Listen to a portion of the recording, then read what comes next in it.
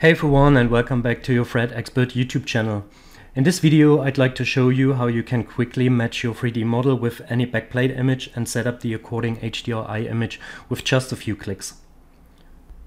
For this tutorial I'm using an HDR and backplate image from the new Adobe 3D Asset Store, but there are many other resources like Polyheaven out there you can download free content.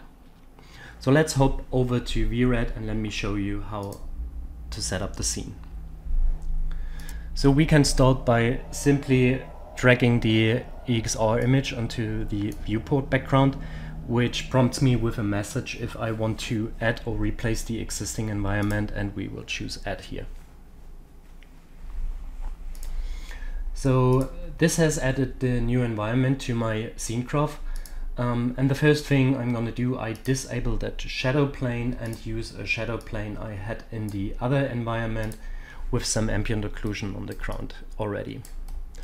So you can see the environment is quite large, and due to the fact we use it just for our lighting and reflection, I change my environment. So let's see where that is. We can simply find our environment node, the one with the star, and do a select here. That prompts me to the right environment, and here I can say I don't want to use the dome, I want to use the sphere. That's totally fine, and now I can scale that sphere a little bit down to a value of 0.5, I would say, and this is perfect for my case. So the next thing I'm gonna do is I change my render window size to an aspect ratio. I want to render out the image at the end. And now I set up my backplate. Make sure that the scene plates are enabled here in the menu bar, and also check if front and back plates are enabled. And then you can go to scene and the scene plate editor and simply create a new backplate. And start adjusting the backplate to your viewport. So I change the size a little bit so it matches my viewport. All right. So the next thing we will do is matching our camera perspective to the perspective that is in the backplate. So let's open the camera editor, select the camera, and then we can go into the advanced tab, perspective match, and press the perspective match button.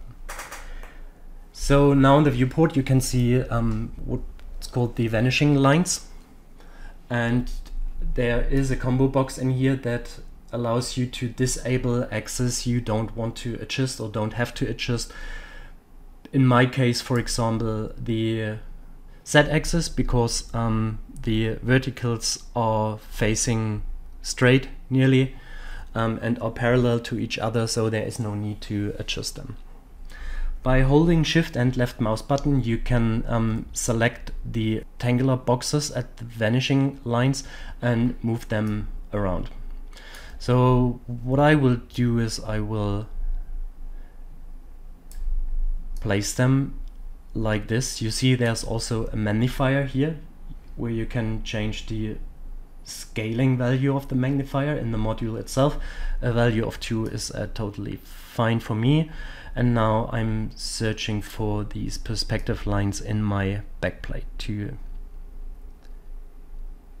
match the 3D model. So those ones go in this direction, and for those guys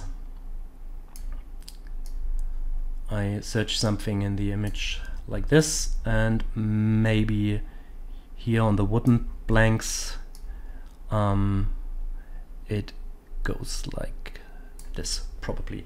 So the moment the perspective match is active, you can see that you can toggle and pan and zoom your model around, but you're not really able to destroy this perspective anymore. And you can start placing the car where you want to have it, and you think it looks right.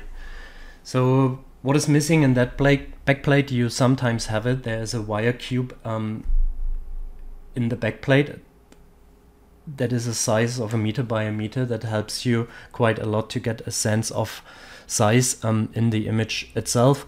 So in my case, I'm assuming that this might be the right size and the right position, so it's a little bit more difficult if you don't have any wire in here. Okay, what else can be done? So the moment you disable the perspective match, the vanishing lines are gone. And you can also navigate free around your image. But for now, I leave it, because the next thing we want to do is adjusting our HDR environment to the perspective the camera is facing.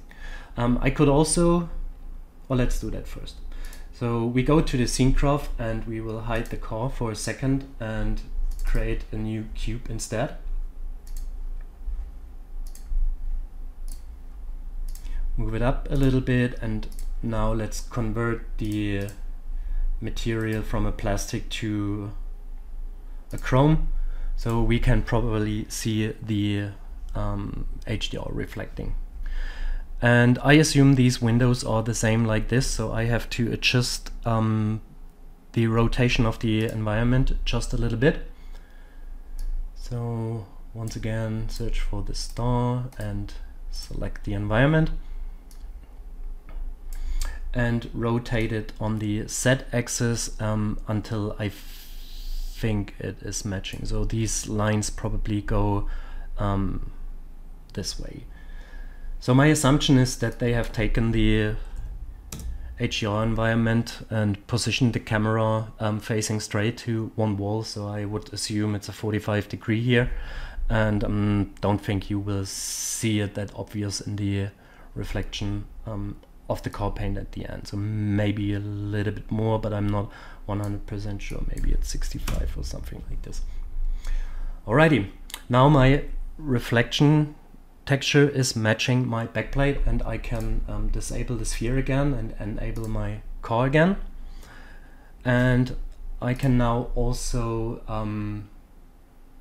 disable my vanishing lights. So if I don't like the view or the angle my camera is facing to the car, I can do two things. So I can obviously select my model and rotate it there. So this is not affecting my HDR alignment I have done at all. Or I can also use these rotate buttons here. And this is rotating the camera around the object. But this also means, because my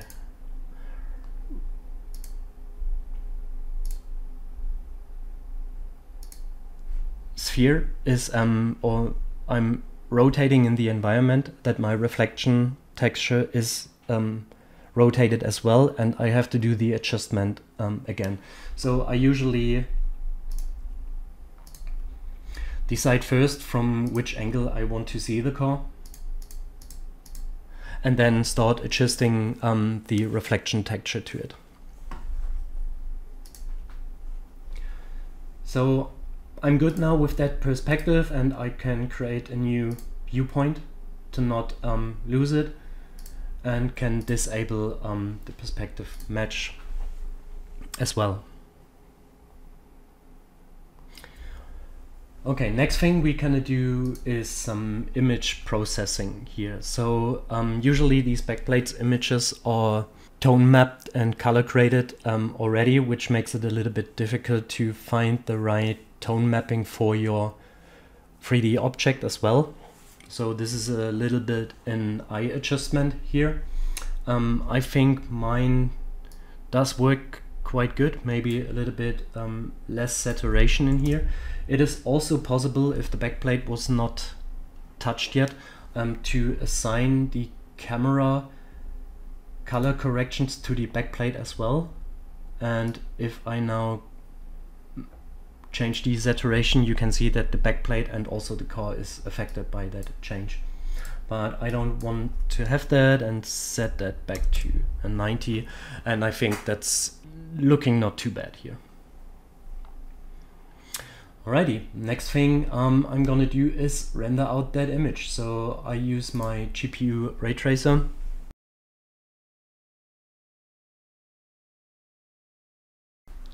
and I'm basically good to go. So that's it from my side, and I hope you found the information helpful. Let me know what else you would like to see on this channel in the comments, and don't forget to subscribe to stay tuned for more information on Autodesk VRED. Bye!